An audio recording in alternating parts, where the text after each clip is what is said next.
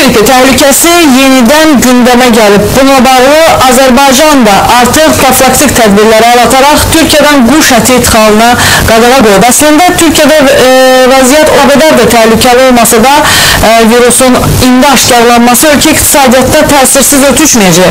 9 il əvvəl olduğu kimi Türkiyədə quşçuluğa həm də turizmə ziyan verəcəyi gözlənilir.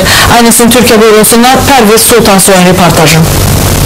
2 milyon yarıma qədər ev quşlarının saxlandığı və Türkiyənin ən böyük quşçuluq sektorunun yerləşdiyi Bandırmanın Edincik bölgəsində bir neçə gün öncə toyuqların kütləvi ölümü ilə aşkara çıxan quş qripi ilə bağlı təhlükəli vəziyyət hələ də qalmaqdadır. Həmin bölgə karantinə götürülsə də quşlar arasında ölüm hallarının davam etdiyi və virusun qonşu məntəqələrə keçdiyi barədə məlumatlar yayılır. Xəstəliyin qarşısını almaq üçün bölgədə fəaliyyət göstərən quşçuluq təsərrüfatları və depolar bağlanılıb. Türkiyə Səhiyyə Nazirliyindən büromuza verilən məlumatda onu da bildirdilər ki, hazırda təhlükəli vəziyyət müşahidə olunmur və virusun epidemiya halına gələcəyi ehtimalı yoxdur. Bununla belə xaricdən gələn turistlər və əhalinin əksəriyyəti artıq toyuq məhsullarından uzaq durmaq üstündür. Biz buna istirahət etməyə gəlmişdik, amma təəssüf ki, belə bir təhlükəli hallar rastlaşdıq. Quş qripi haqqda eşitmişik, gərək ehtiyatlı olaq, heç bir quş əti, toyuq əti yeməyək. Осторожно быть. Duydum ama ben buna inanmıyorum.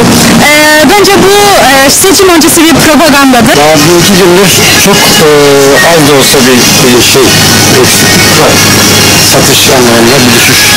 Türkiye'de kuş gripinin aşkar olunmasıyla bağlı artık bir neçə ölkə, o cümlədən Azərbaycan, Türkiyədən toyuq və toyuq məhsullarının ihracatına qadağa qoyub. İlk dəfə 2006-cı ildə Türkiyədə görülən quş qripi ağac sektoruna mənfi təsir etmişdi. Hesabata göre həmin il Türkiyədə quş əti sektoruna 2 ay boyunca 60 milyon lira ziyan dəymişdi.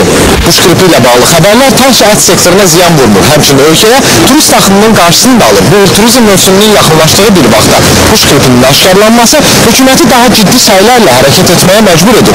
Rəsmi qurumlar bəyan ediblər ki, xəstəliyin qarşısını almaq üçün bu il Türkiyə əlindən gələn hər şey edəcək.